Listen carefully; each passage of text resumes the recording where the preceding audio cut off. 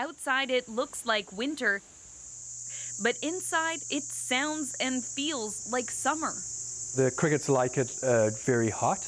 Millions of tiny crickets that Darren Golden hopes will be big business. At final harvest, there's about 3.5, 4 million crickets in this room. Million, yeah. And that will produce about 3,000 pounds of cricket meat. For people to eat. Golden and his brothers own Entomo Farms, where they raise more than 100 million crickets at a time for human consumption. It's about opening people's minds to the idea.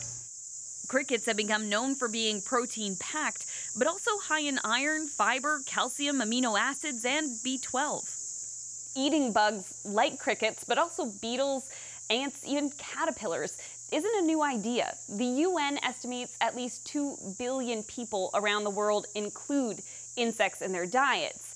Still, for many Canadians, this could be hard to swallow. But once the crickets are harvested, cleaned, roasted, and processed... You're grinding the entire cricket? Yes. Legs, antennas... Everything.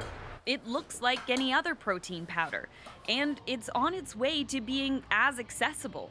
Entomo Farms struck a deal with Loblaws to make a President's Choice branded cricket powder.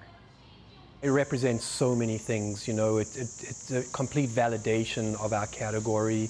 It takes us out of the niche market into the mainstream. So, you know, this really is the holy grail for us in terms of the next big step. But it is an unusual move for a major Canadian grocer. I was very surprised because, you know, the North American diet is pretty conservative. And we've always been known as the land of plenty, so where crickets and insects are the answer to the food crisis in the world, we've never had that crisis here in North America. Still, it could be just what Loblaws needs to fill its growing natural food section. People are looking for something that doesn't have all the other stuff that we can't pronounce, as you know, those 26-letter words. So cricket powder is cricket powder. I mean, it's just ground up bugs, right? Some other major chains like Metro and Sobeys say they're interested in insect protein, but don't carry it yet. Whereas Whole Foods, known for being a high-end natural and organic grocer, is against it, saying we don't carry any edible insects because it goes against our quality standards for ingredients. Yet the industry continues to grow. Vancouver-based Coast Protein uses the same cricket powder to make protein bars. We don't outwardly shout that we're a cricket product. We don't have photos of crickets on all our bars. Because they know that can turn consumers and companies off.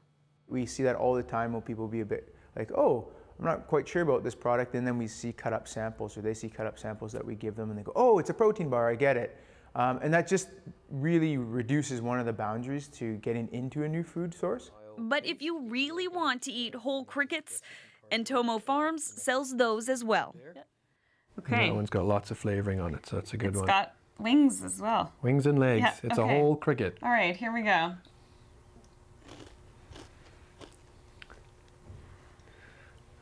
Yeah, it tastes like a cracker. Yeah, just like food. Just like food.